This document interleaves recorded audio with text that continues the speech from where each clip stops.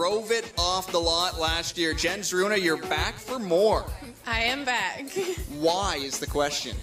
I'm here this year to do it for charity, to, help for a good cause. Very cool. And we understand the first time around, you actually didn't get much time behind the wheel because you ended up in a different country altogether.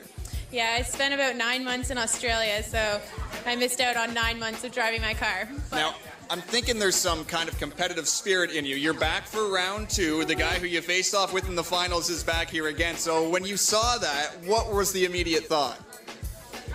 Just that it's going to be fun. We're both competitive, so hopefully it gets down to the end with both of us around and we'll give each other a hard time. What do you remember most about last year and especially those last few hours? I remember the last couple of minutes having to be on one leg and shaking. How about the pain factor? How was that? Yeah, the pain factor was pretty high up there. Next day, next couple days, still there with you? Definitely. I had the shakes the next day. The doctor will be on call, ladies and gents. We are at Chatham Chrysler. Jen, good luck. Thank you very much.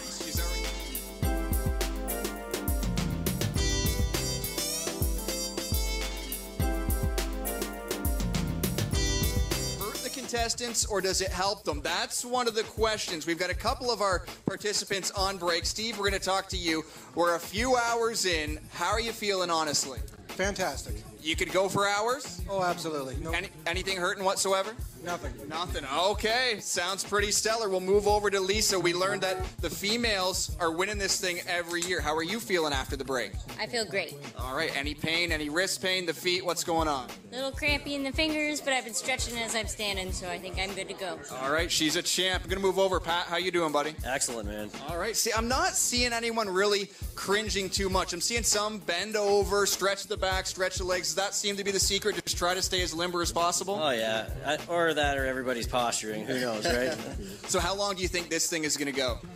It's going the full distance for sure, 24 hours plus. 24 hours or more. It seems to be what everyone is thinking. Lisa agrees. Steve agrees. Terry? I'm doing good. You're doing great. Rock and roll. I'm ready. You've got the arm straight up on the car, literally in the middle between the windows. I'm thinking the shoulder might be coming into play, but you're good. I'm a pretty tall guy, so it's pretty easy to have it on there. All right, everyone is looking and feeling pretty good. Better than I expected. Only one.